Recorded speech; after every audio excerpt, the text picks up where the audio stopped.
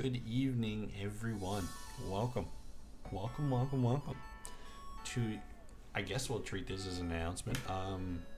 Doing another draft league. Yeah, we got the UNPL Academy, hosted by it's Danny Mac, and I know my boy Kurt's a commissioner too. Shout out to Kurt.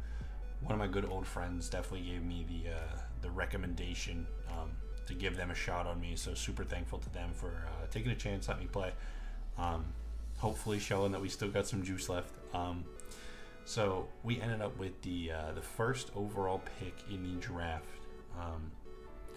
That left me with some options for sure. A couple Pokemon that I hadn't used before.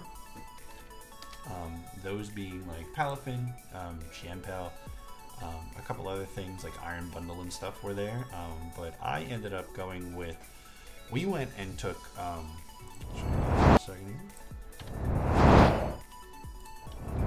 We ended up going with the Xianpao. Obviously, my favorite Pokemon is Weavile. Unfortunately, Weavile may not be the best Dark Ice type on the block anymore. Xianpao is fantastic. Obviously you guys see the speed, 135, 120 attack, plus the Dark Ice combination of same type attack bonuses are incredibly hard to switch into, plus the Sword of Ruin ability, which, if you don't know, reduces defense by 25% of any Pokemon that doesn't have this ability. So anything that switches in is just immediately taking more damage than it would have. Plus we get things like Sacred Sword to hit steals. We get double priority in Sucker Punch and Ice Shard, which is, I think, fantastic. And then we get like some stuff like Ruination and things like that, like if things really can't be touched by us at all. So immediately off the bat, Xianpao means we have one of the toughest wall breakers in the game, so we're already hard to switch into. But being first pick, I did have to wait a good long time for the draft to go all the way back and then all the way back up to me. So at that point we were kind of just still taking best mon available type of deal. And at that point, that we snagged ourselves in Ursaluna Blood Moon. Another Pokemon I've never used before, another Pokemon I've seen used a little bit, and it looks, I've seen some devastating things come out of this guy. The Mind's Eye ability, I can just spam normal type attacks, Ghost can't switch in, nothing like that, as well as my secondary type being Ground. Obviously the only normal resist is a Steel or a Rock, and Ground is weak to, Ground beats both of those, obviously. And on the physical side, like if your wall is like physically oriented, you're not doing any damage to Ursaluna. Like, this thing is very bulky. It also gets recovery and like Moonlight, as well as Calm Mind to boost up the slightly middling special defense. But it also gets priority in like Vacuum Wave. Stuff like, I believe it gets Moonblast and stuff too, so a few fringe options there to hit like fighting types and stuff like that, but a little slow. So I do want to start drafting some U-turners, some Volt Switchers to try and get these two in more, and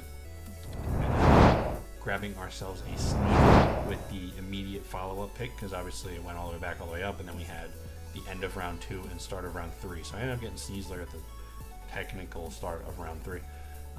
Sneasler is, the cousin of my favorite Pokemon of all time, so that automatically means he's in as one of my favorites. I love Sneasler, I love the design, love the poison fighting combination. Finally on a good Pokemon, we've had Toxicroak, who is ass for so many years, and it's terrible, and I would never draft it, even though I'm a Gen 4 guy. But Sneasler's here, Sneasler's on the squad.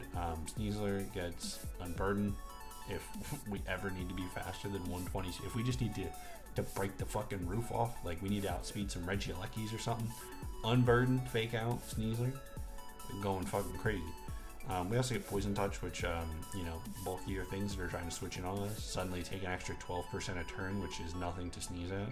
Get it? Sneasler, I'll see myself out. And then the attack stat is 130, plus we get things like Sword Dance to really just send that through the roof. You know what I mean? We can either beat the brakes off of Registeel with Unburden, or we can Sword Dance and beat the brakes off a fucking Regirock or something. You know what I mean? We can have it both ways. No Reggie will stand in our way. The defense, obviously, nothing there, but that's okay. He's not here for defense. He also is a U-turner to get in Chien-Pao and Ursaluna more often. Like, you know, you're switching in, I don't know what you're really switching in. Maybe like bulky psychics, you know, you're switching a bulky psychic to Seasler and you're getting U-turned on, and all of a sudden you're giving up a Pokemon to Chien-Pao. Like, so I like the synergy there. Also, Sneasler is a toxic spiked Pokemon, so, you know, we can force switches and get up a free layer of T-spikes if we so desire, as well as we get stuff like Taunt to stop, you know, things statusing us, putting up hazards if we don't think, if I think they're predicting a switch out, we can stay in, we can Taunt, kind of stop what they want to do as well. So definitely not like a Pokemon that only is offensive. Pokemon I'm really looking forward to using. So 3 for 3 on Pokemon we've never used before, so we might as well keep that going, and I drafted Ogerpon Hearthflame. Unfortunately, we cannot Terra Ogerpon. How the Terras work in this league is we have a budget, and it consists of lower point total Pokemon. So Ogerpon was still a little too high. And we are item locked as well. We always have to run the Hearthflame mask. We're the only person that gets an Ogerpon, because once one Ogerpon is off the board, all of them are off the board essentially. So we don't have to play against the Cornerstone or the Wellspring mask. Obviously they would be great against us too, so we do avoid that, which is nice. And then for stats, we got 110 speed tier, which now we are 4 picks into the draft, and I have a 135, a 120, and a 110, which I think is awesome. Speed tiers for me are really important. Whether the Pokemon's going to run speed or not, I like my opponent having to prep for certain speed tiers. I like being able to prep for them prepping for certain speed tiers. So it just adds a lot of mind games to building and stuff. And you know, I like to, well, never. I'm not going to say what I like to do with speed tiers. I don't want to give that away, but you know, we'll save that for another. We'll save that for the team builders. Ogerpon gets Swords Dance. It's another U-turner. Ivy Cudgel is obviously a 100/100 fire type move with a high crit rate, so that's fantastic. Just, you know, I mean, click it away. Something switches in, but they don't live a crit. You know, it's just, you know, a lot of shenanigans can go in. We also get Power Whip, which is as good as you can ask for from grass types, as well as Horn Leech and like Leech Seed. And then, you know, if we're against a slower team, we do get Swords Dance. We also, I mentioned it's a U-turner, so we can get U-turn going, and we can get in any of our first 3 big hitters. I think our first 4 Pokemon may be like one of the scariest 4 Pokemon drafts I've ever. If this draft cut off at 4 Pokemon, I might have it in the bag. Like, you know what I mean? I might not even need the rest of the team. But we did have to keep drafting. Such as that, we ended up picking Necrozma 5th. Now Necrozma's Pokemon I've used about, I'm just crunching the numbers in my head, I think it's about 7,000 times and no less. That's not an exaggeration. Necrozma was a huge glue Pokemon for me for all of the Sun and Moon era, as well as Ultra Sun and Moon when it got access to like Dragon Dance and stuff. A Pokemon I'm really, really comfortable with using. A Pokemon that has fantastic stats all over and an amazing, amazing ability in Prism Armor, which is just filter, so we just take less super effective damage. So good luck. On top of that, this Pokemon is also our first Stealth Rocker, which we desperately, desperately need. Ursaluna may get Stealth Rocks. I'm not positive on that, but if he does, great. If not, no big deal. But Necrozma is our first rocker. Necrozma is also a Pokemon that gets Calm Mind, gets Dragon Dance, gets Iron Defense, has set up all over the board. It also gets its own recovery, it gets knockoff, it gets statuses, it gets a great psychic type move that can be physical or special. Like, this Pokemon does everything, it does everything well, and it's going to hold a lot of matchups together while I'm kind of figuring out getting a feel for all these guys that I haven't used before. Having Necrozma on the team as such a reliable Pokemon for me, I think is going to make playing with the whole team a little easier. Yeah, so can't say enough good about Necrozma. Very excited to have him. It's the first time I've used him in a while. And then to pair up with Necrozma, we ended up taking our Fairy and our first Terra Captain. We snagged Mimikyu. Now, Mimikyu is a Pokemon that mostly Swords Dances, but it can do other things. The Disguise is a fantastic ability. It can get by us any type of hit. I think they nerfed it, so we take 10% damage now. I mean, I know that was a while ago, but you know, obviously we've been mostly retired for the past couple of years.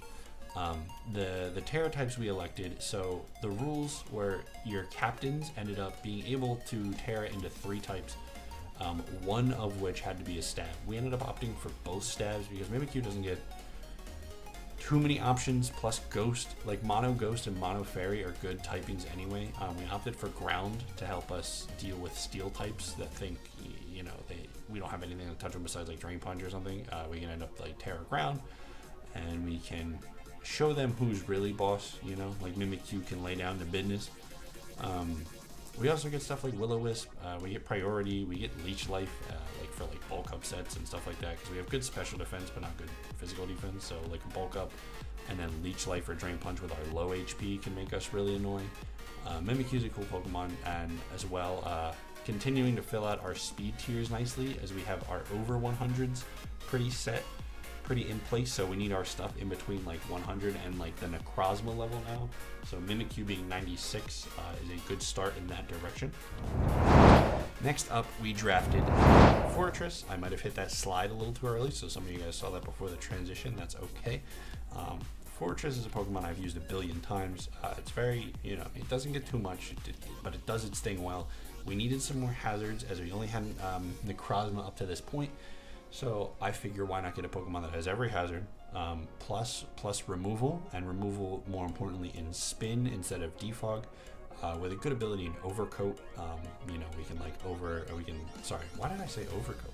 How about sturdy? Nobody fucking cares about overcoat. A good ability in sturdy, you know, sweepers get out of hand and our Fortress at full health, we can sturdy red card. You know, we can sturdy with like Custap Explosion. We can do a lot of cool things with Fortress. As well as it's another Volt Switch Pokemon. So we're now at like 3-4 of those to be getting in Qianpao and getting in Ursaluna more often. And I'm really trying to make those two shine this season. So I really want to like see what they can do, because I'm very, very excited to use them. I'm very excited to use basically everything on our team. But you know, those first couple of picks, man, oh man, am I pumped to see what they can do. But Fortress, very straightforward, good at what it does, doesn't do too many things. And then next, we ended up, so what happened here was my original plan, so maybe around the Necrozma pick and like Necrozma Mimikyu wheel, I ended up trying to plan out the rest of my draft, and as soon as I plan out a draft, I get sniped. You know, you can't get sniped if you don't have a plan. I stand by that, I'll die on that hill, it is what it is. So the Appleton got sniped, and dragons down there besides Appleton felt really bad to me. So we changed the draft plan up. We made, I think, the back end of the draft a little worse, and when I say a little, I mean significantly worse. But I think our top 7, top 8 are fantastic, to the point where like we can contend. You know, and if one of the last couple comes, But let's talk about the pick for a minute. Goodra is a fantastic Pokemon. You know, being a pseudo legendary, it's got tons of stats everywhere. Two good abilities. I'm probably not getting hydration off too many times, but you know, Sap Sipper to deal with any grass types, as well as Gooey. Not that grass types are a problem for this team with Qianpao, Sneasler, Ogerpon, Fortress. So it's, yeah, we might be a little gooey sometime. You know, our lowest stat being defense, we get stuff like Breaking Swipe and Shilling Water now. Goodra gets just about every single attack you can imagine, as well. I think he gets Body Press now too, so like Acid Armor sets are a lot more viable, and like Acid Armor stuff boosting its physical defense just makes this Pokemon crazy. Like, it was really the only weakness it had was its physical bulk, and we just throw that out the window. Everywhere else, obviously, tons of stats, crazy thick on the special side. Every attack you can possibly imagine. Goodra's going to be a great pivot, a great just sponge mon, take up hits, dish them back out, score some KOs. Very excited to use Goodra. I haven't used it too much, but I'm super excited to finally have the boy on my side for one. Now, after Goodra, our draft, we had about approximately 0 points for 3 mods, so we did have to kind of strategize. You're gonna notice that I don't have a water type yet, and I don't fix that until my very last pick, and the Pokemon costs 1 point. Leave your guesses in the comments at this point what you think my water type will be. Go ahead. So anyway, we do pick our water type next. We pick Electabuzz. Our second Terra Captain. We opted for obviously we have to have a stab, and it's only electric, so we have the electric Terra on there. We also have the flying to Terra in the face of some ground types. Dodge and Earthquake, dodge and Earth Power. And then lastly, we opted for the Terra Ice for when we don't have the damage to deal with said ground types. We can lose our electric types and lose our ground weakness. We don't gain a resistance with Ice, but we hit them super effectively with a Terra Blast, with an Ice Punch, whatever we opt for that week. As well as it's my final speed tier above 100, as it's in between Mimikyu and Ogerpon. Electabuzz got some new toys this gen too. We got Trailblaze, we got Bulk Up, we got Knockoff, we got Supercell Slam. So some cool new moves that I definitely think adds another layer to Electabuzz that previously wasn't there. Electivire has gone up in points for all that, for all those new moves, and I don't really think Electabuzz has changed too much. Like maybe nobody's looking at it because Electivire is the evolved form, but I think there's some potential here that could be pretty cool. I'm definitely excited to use the Electabuzz, and then like bulk up and stuff with like a Violite. Like we can be surprisingly bulky. Do some shenanigans. Like I'm excited. Look at them. Do yourself a favor and go Google search the Electabuzz fight song. Go listen to that and tell me you are not excited for Electabuzz to 6-0 somebody at some point this season. Like, it's gotta have you listen to the fight song, you just get pumped. You can't help yourself. So after Electabuzz, I drafted Murkrow. I don't really know. Murkrow, I don't know if Murkrow's making it through the season. He's okay, I guess. The main selling point of Murkrow is Prankster. We lost Defog, so it's a shame. We still get things like Feather Dance. I think we get stuff like Thunder Wave. Murkrow is more or less... Murkrow's just here. Actually, as I talk about Murkrow, I'm looking at the tiers and seeing what is in Murkrow's tier, so I can look at dropping it. But probably nothing. But what are you gonna do? Murkrow's here. Murkrow's godly on the team. Think of Murkrow as he's a two-way guy. You know what I mean? Like he goes between the main roster and the G League. 10-day contract type of deal. He's just kind of balling out. You're seeing what he's made of. So then we had one pick left. Well, we had 2 points left at this point, and then we still needed our water type. It came down to 2 Mons. It was between like Wartortle and Primplup. It was basically, do I want... Oh, I didn't switch the slide. Oh yes, I did. Never mind. It worked. So it was basically between, do I want another rocker or another spinner? And I think obviously I opted for the spinner. I thought it was a little more important, as well as Wartortle is going to be our third and final Terra Captain with the types water, grass, and poison. Water because we have to have a stab. Grass, we can ditch our 2 weaknesses and turn them into resistances, and then poison maybe to dodge like a toxic. Wartortle is slightly better than I will ever give it credit for. Eviolite makes it kind of bulky against like waters and stuff, like fires. As well as I probably wouldn't have drafted it if it doesn't get flip turn, but it does. So we just come in, take a hit, flip turn out, and put ourselves in a better position. Flip turn is huge for me because if this thing didn't get flip turn, it would just be set up fodder for days and days and days. And we get stuff like Roar, we get stuff, we get Rapid Spin, we get stuff like Chilling Water to help us tank a little bit better. And you know what? This is the second rain ability, so maybe the rain dance will come. Now that I'm looking at it, we got the Fortress for the fire weakness. We got Hydration Gudra. We got Rain Dish Wartortle, and you know what? We got Prankster Murkrow. That's what it was for. The Damp Rock Prankster Murkrow. You know what I mean? This is a rain team. It's not a good rain team, but it's a rain team. I promise. And Wartortle gets Shell Smash. So I set up the rain, and we smash with the little man. you know, you better watch out. You know, you better watch out. Maybe I'll drop War Turtle for Wailmer, you know, the mascot pick, because Wailmer's that guy. He always has been. You guys just haven't seen it yet, I promise. Either way, that is going to conclude our draft analysis. I have mixed feelings. I like the team. I think our utility is slightly lacking, but I've drafted worse teams. You know, I've drafted teams with like Armaldo as my only spinner, and I don't bring it. So like, you know what I mean? Like you know, things have been worse. You know, it's been rough out here, but I don't think this is that rough.